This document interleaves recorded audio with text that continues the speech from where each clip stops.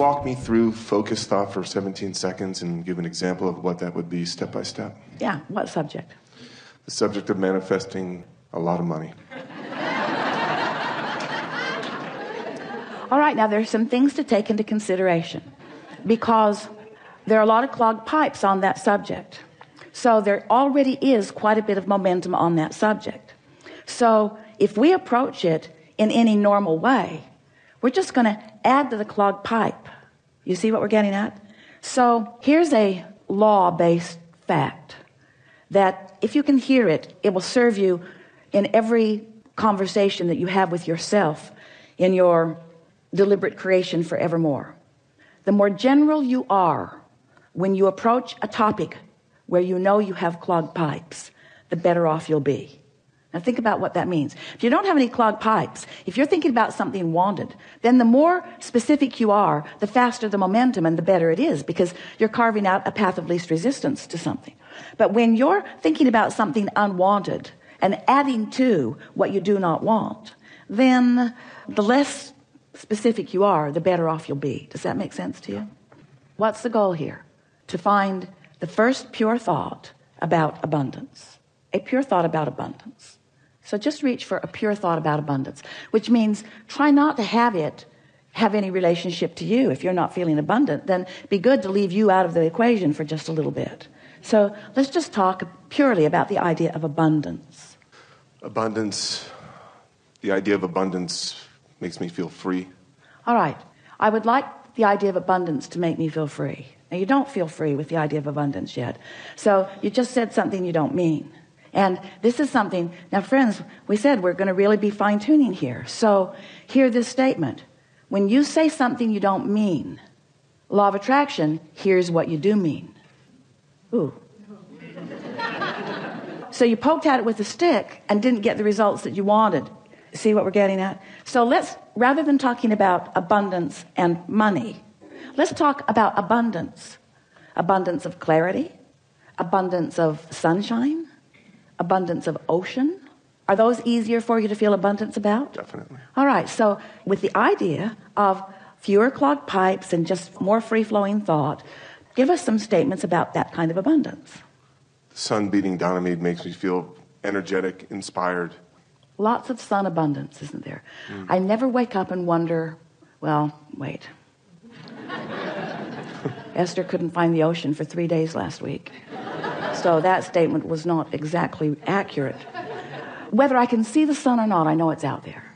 Whether I can see it clearly or not, I know it's there. That statement feels pretty good, doesn't it? I know it's there. I really never worry about the sun not being there. There are aspects of well-being and abundance that I just take for granted. My belief is never challenged about it. I just know that there is abundance around me. Yeah.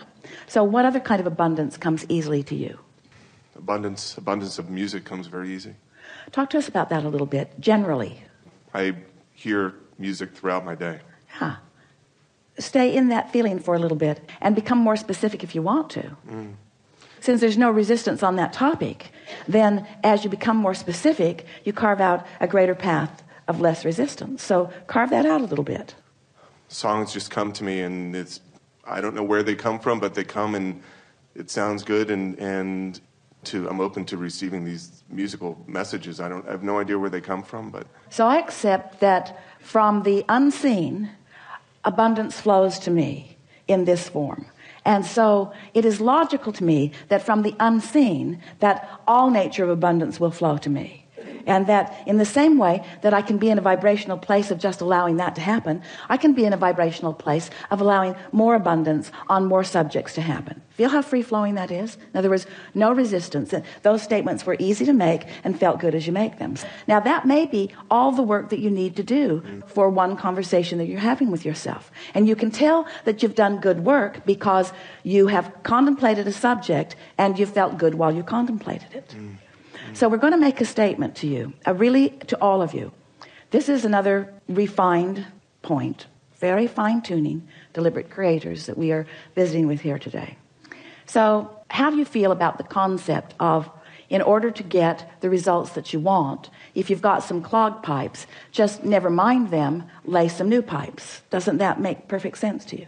Isn't that an easy to understand concept? So now we just want to insert this very important understanding.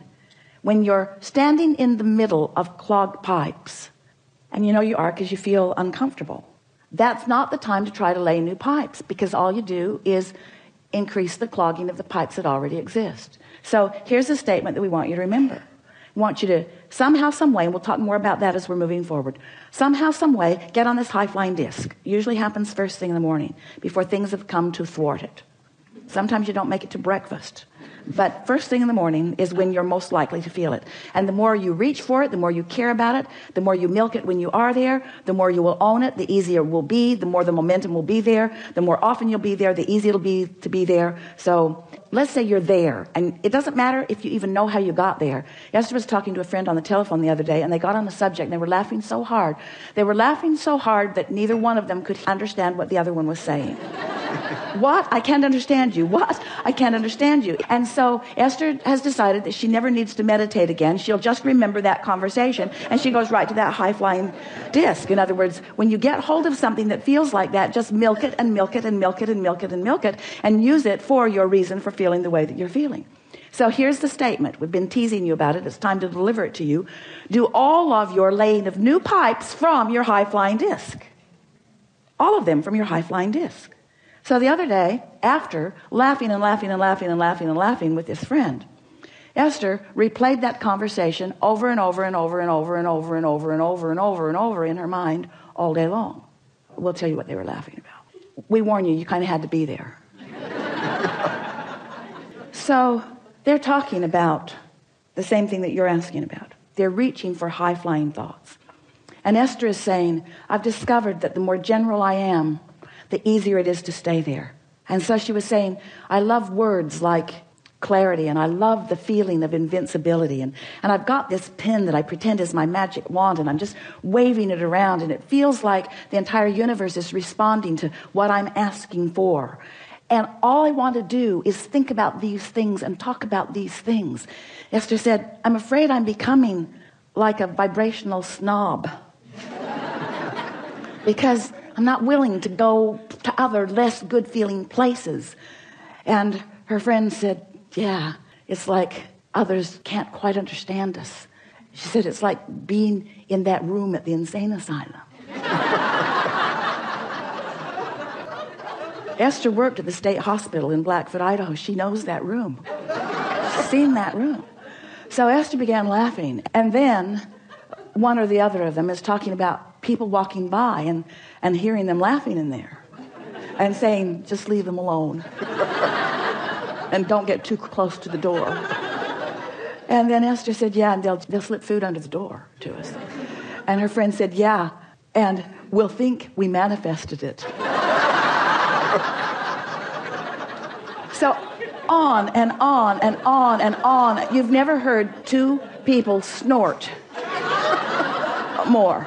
So finding something like that,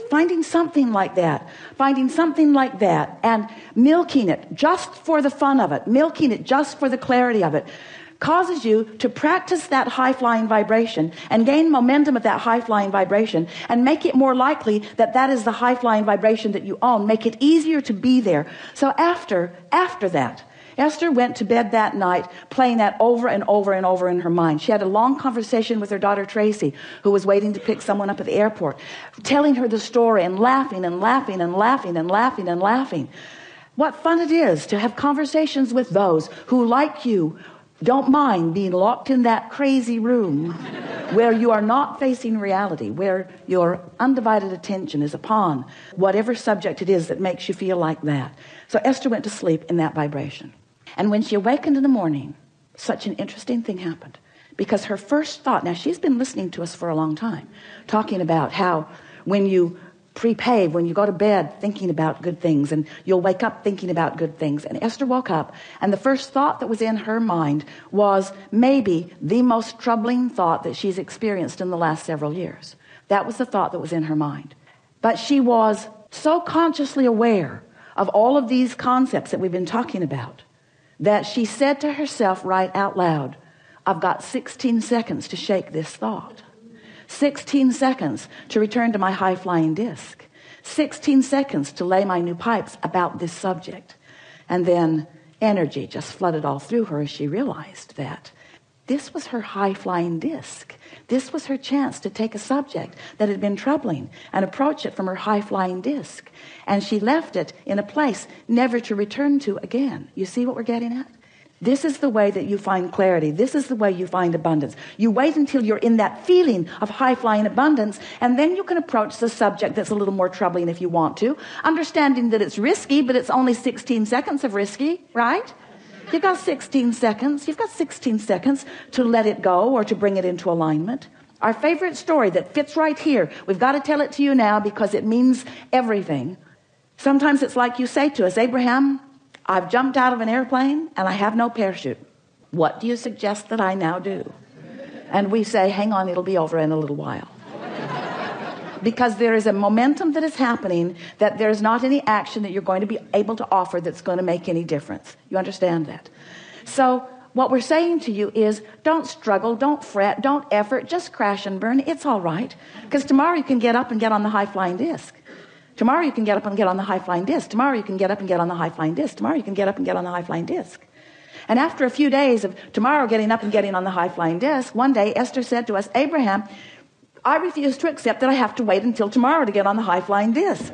I have tools that you've given me. I can get back up there anytime that I choose to get back up there. So what are we talking about? We're talking about your conscious awareness of your vibrational output, yes? We're talking about your conscious awareness that you are vibrational beings, yes?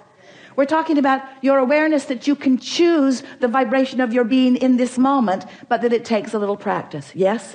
And some subjects have enough momentum going that it's going to take getting up tomorrow and getting up tomorrow and getting up tomorrow and getting up tomorrow. This could take a while, getting up tomorrow and getting up tomorrow and getting up tomorrow. But if you get up on enough tomorrows and you reach for that high-flying disc and find it, then what happens next will be vivid evidence of how you're doing with your high-flying disc.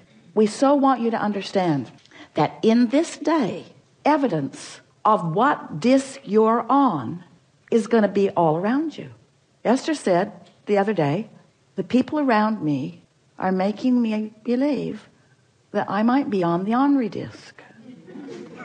She resented them, but she had to accept she had rendezvoused there with them. You pick the disc, and you'll rendezvous with others who have picked the disc, you see. And sometimes, if you don't realize that you're on it till you're on it, there's enough momentum going that it's hard to get off of it.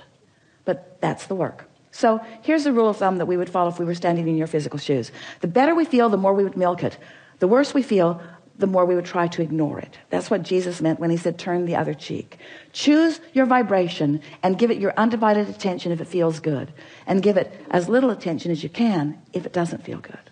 So Esther's thinking the other day about the words that we used, and she could feel the poignancy with which we were talking about those clogged pipes in her pond and how they were clogged from neglect. And Esther got this visual image of pipes that she's laid to all kinds of things, wanted and unwanted. And she's got open pipes to unwanted things and open pipes to wanted things. And what keeps them open? Attention to them. Attention to them keeps them open. She's keeping the path of least resistance open to wanted and unwanted things, yes? But if she neglects them, they just clog up from neglect.